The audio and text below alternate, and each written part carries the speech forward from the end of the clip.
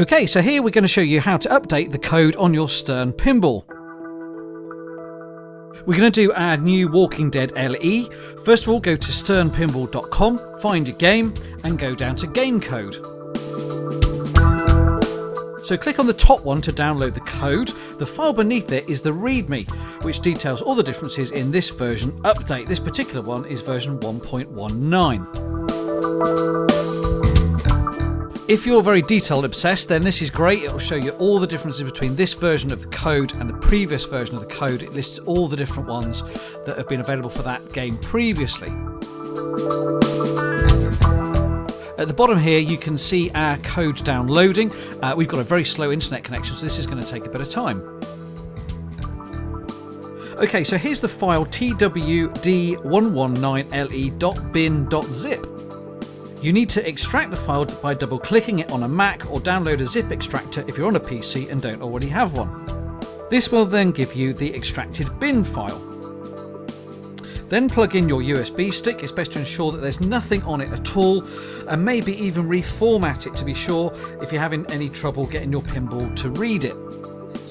Now remove the translight and on the top right hand board turn dip switch 8 to the on position. Then press the white button to reset it.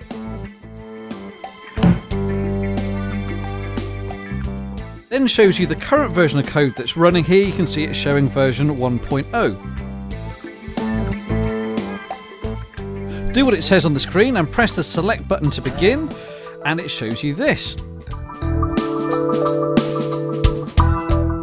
Press the select button again and it will tell you to insert your USB stick.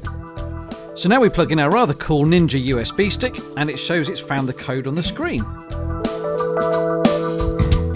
When you hit select, it'll then offer to verify the code. Do this if you've had issues with the code before. If not, just hit no and then it starts the process. During step 1, it will erase the existing program from the memory, and then step 2 is where it will then upload the new code.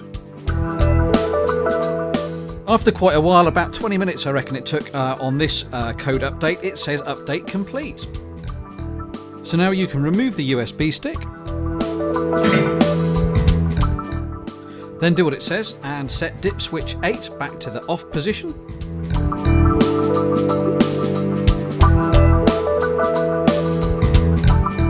And now the final step, you can hit select to reboot the game. You can see here it shows the new version 1.19, and that's it, job done. Time to enjoy the new code with a few games. Check out HomeLeisureDirect.com for loads more pinball videos.